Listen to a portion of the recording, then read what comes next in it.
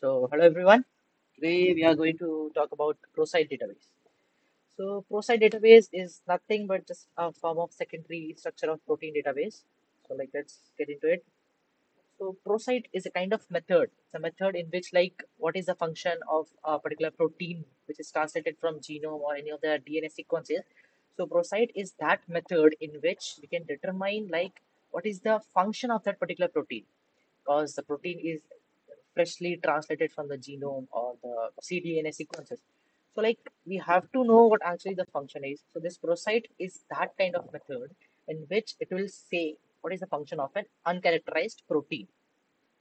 So basically, in this this database will actually consist many biological significant sites and there are its pattern, its sequence, the amino acid present in it. This patterns which are formulated, they are formulated in that way that the using of many computational tools that it can rapidly or very nicely, easily, it can identify that this particular protein which we are finding, which we are determining, which is uncharacterized.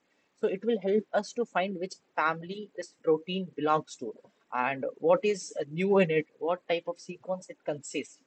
So basically if you see there are many different cases in which this sequence are unknown, like just now we saw. So in this pro site, it will what it will do is it will give us the information. First, what is the function of it? Then it will tell us about where actually this family of protein, the particular protein belongs to. Whatever protein we have translated from any of the genome, this will say the sequence of that particular protein, and it is very much related to any protein of known structure to to detect its resemblance by its alignment. So we can understand that particular resemblance by its alignment, its sequence, in which way it has been done. There are many ways identifying it by the pattern, the motif of a particular protein, the signature, or its kind of fingerprint. So moving to another part is nowadays this new prosite which has been made over here. So most of the new prosite entries are they have made from SIB. SIB is it is a Swiss Institute of Bioinformatics. It is in Geneva and Lausanne.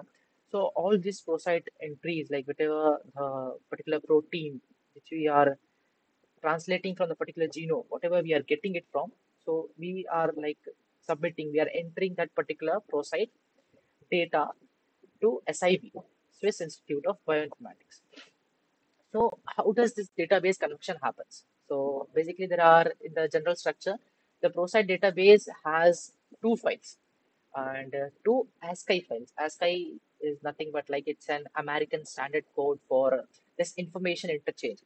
So this ASCII text files are nothing but it's like a normal text file in which most of the characters encoded are a blank format file and they are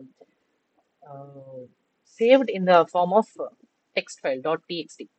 So in this particular two ASCII files, there are two files which Prosite works on. So this Prosite, how the general structure is there. So this all is saved in these two files. The first file is prosite.dat. So this particular file will be having the kind of what kind of sequence it is, what kind of matrix, what is the pattern of that particular amino acid present in that protein. So whatever information is it, that will be contained in prosite.dat. The second file, prosite.doc.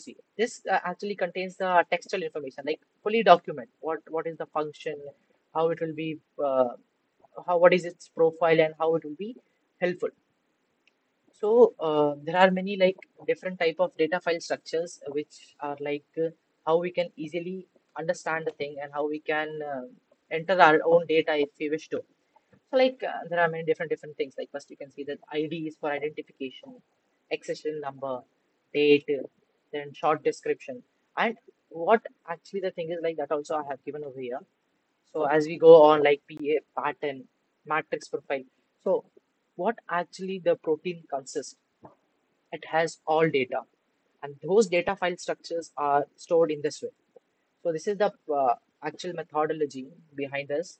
So the Prosite methodology is there are three types. First, we'll prepare the pattern, then we'll prepare the profile based on the pattern, and then we'll do the repeat identification on it, like to get a proper identification. Then when these steps are done, then the pattern development will goes into more two different parts. First will be like the patterns from the literature which we have, which the profile, the pattern which we have, we will compare those pattern which we have obtained with that. And then secondly, if firstly like if we get those matches, then we won't go further. Secondly, the steps in the development of a new pattern. Like so, as I said, we will be finding the old pattern and what pattern we got, we'll matching it. So whatever the pattern comes, if it matches, so we are lucky enough. But if we don't get, so what actually we have to do is like we have to develop a new pattern on that basis. So it's like kind of like we have to do some work if you have to get something. And if you're lucky enough, you may find it in the literature. So that's all for now. Thank you, everybody. Bye, friends.